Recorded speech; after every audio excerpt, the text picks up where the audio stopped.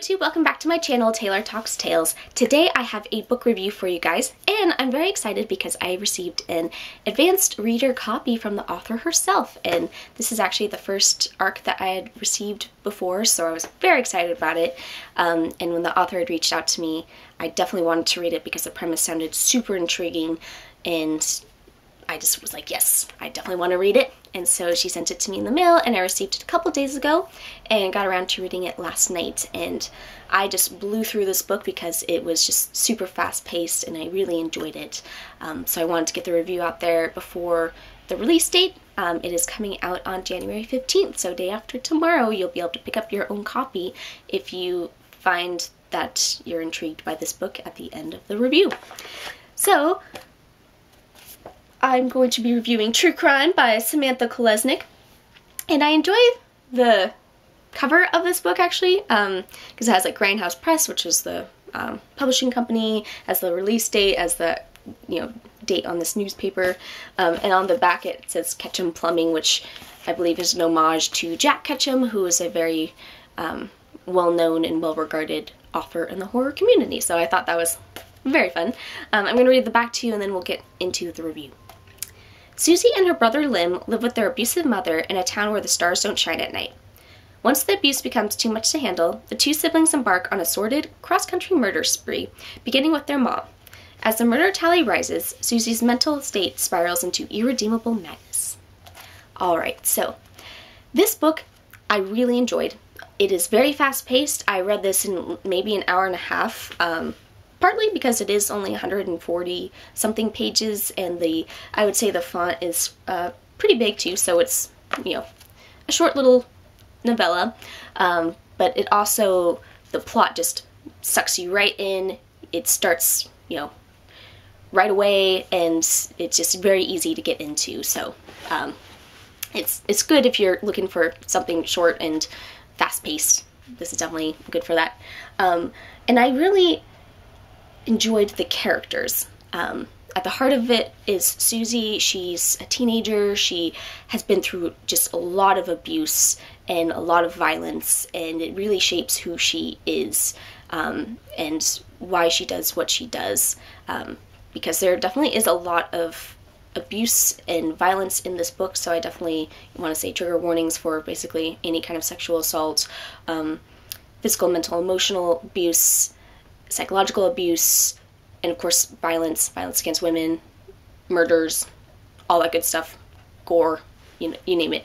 Although I wouldn't say this is like a super gory book or anything like that. It's just there's a lot of like dark subject matter going on. But it plays a role in the story, because without this stuff that had happened to Susie and her brother Lim, then it might not have shaped who they were as teenagers and early adulthood. So definitely it brings up the concept of nature versus nurture, I think, with psychology, so I feel like this would be a good book to discuss that. I think this would actually be a very good book to have in a book club, or if you're doing a buddy read, to talk about some of the themes in this, because even though it's a very short little book, it does bring up a lot of themes like good versus evil. Are we destined to be violent if we've experienced violence? Are we, always going to be monsters? What makes a monster? All that. And especially with Susie, I felt like she was a very compelling character.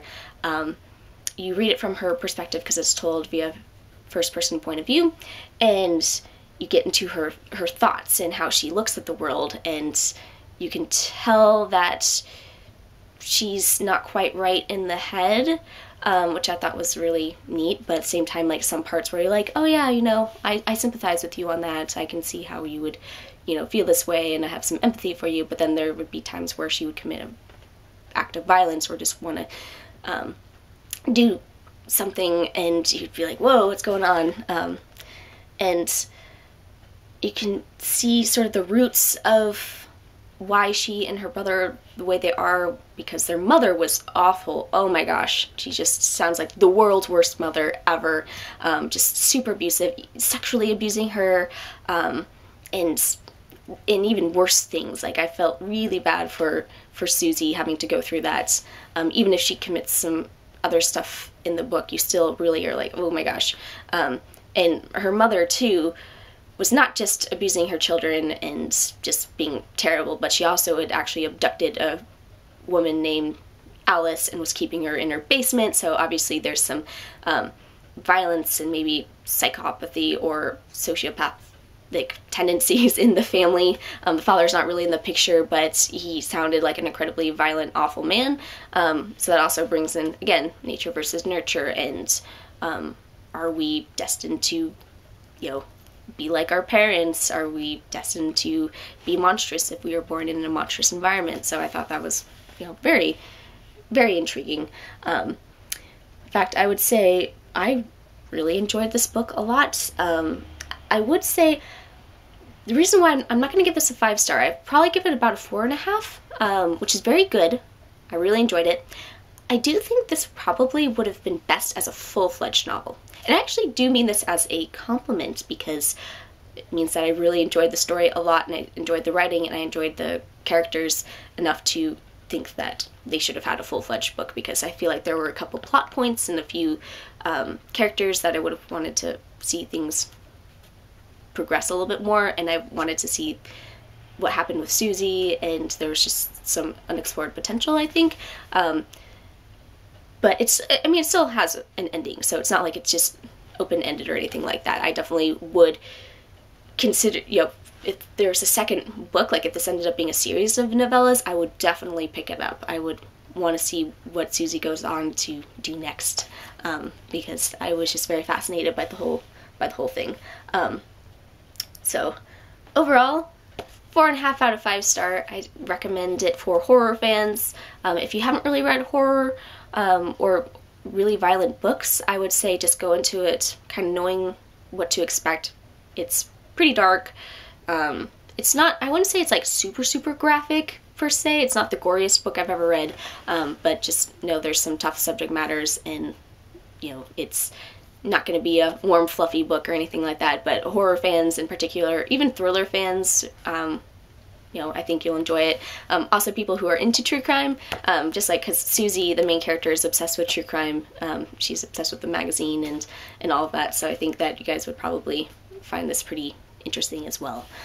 So overall, go check it out. I am definitely going to be looking into Samantha Kolesnik more. I think that this is a very solid debut novella, and I can't wait to see what else she'll come up with. So definitely check it out. It'll be out day after tomorrow, and I highly recommend it. So thank you so much for watching my review. Please comment, rate, and subscribe, and I will talk to you guys later.